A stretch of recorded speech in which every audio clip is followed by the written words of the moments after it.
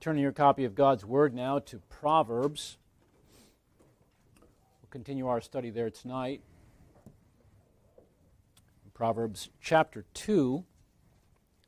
Last Sunday we read verses 1 through 5. Tonight we'll continue at verse 6 and read through the end of the chapter.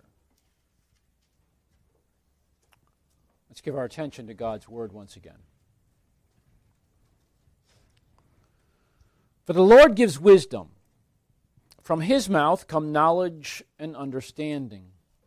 He stores up sound wisdom for the upright. He's a shield to those who walk in integrity, guarding the paths of justice and watching over the way of His saints.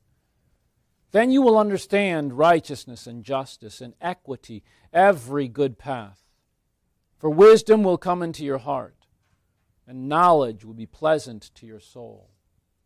Discretion will watch over you, understanding will guard you, delivering you from the way of evil, from men of perverted speech who forsake the paths of righteousness to walk in the ways of darkness, who rejoice in doing evil and delight in the perverseness of evil, men whose paths are crooked and who are devious in their ways.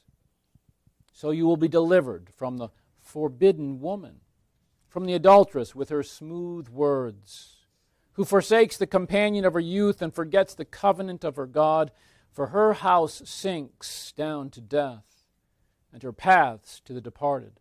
None who go to her come back, nor do they regain the paths of life.